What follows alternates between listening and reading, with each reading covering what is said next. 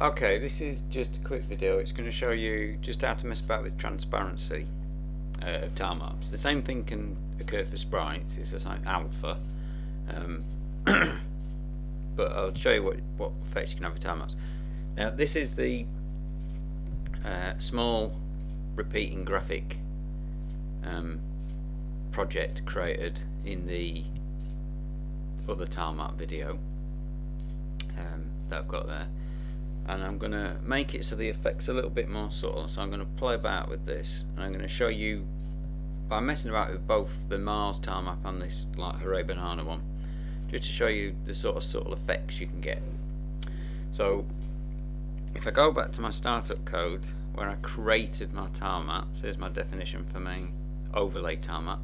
I'm just going to play about with different levels of alpha. So I'm going to say graphics TileMap.overlay alpha. And it's just a number between 0 and 1. 0 is completely transparent, so you don't see it. So I'll put it at half, and 1 is fully opaque. So if we do that, and you can do the same thing with sprites, like I said, all sprites have got an alpha component. Okay, so it's more subtle, so you can see graphics through them. So let's make it really faint. Let's make it 0.1. So 10%. Let's see what that looks like. Okay, so you can see it better on the black background. It's like a watermark practically on the rest of it. Now, what I'm going to do is I'm going to change the type of this so it's a background one. Put it back to full alpha. So I should have pushed this into the background now. So right, so I've got it, so it's behind the Mars planet. So if I just look at the title code that does that, because I put the overlay on first, they're both background ones, these two. So the overlay was put on first, so that the Mars one's after it.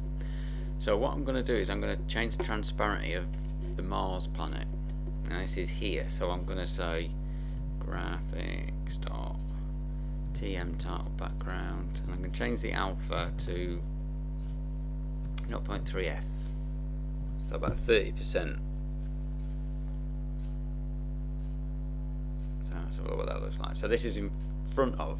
Now it's weird because it actually looks like it's behind, so let's make it a bit more solid. So let's try 0.8, so 80% opaque.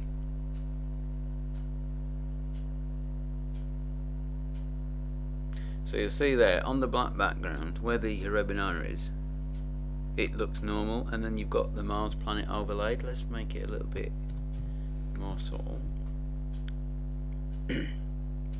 So it should just be showing through the Mars now, so you should see it slightly.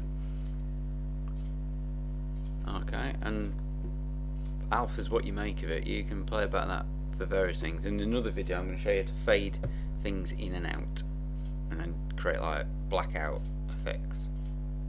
Okay.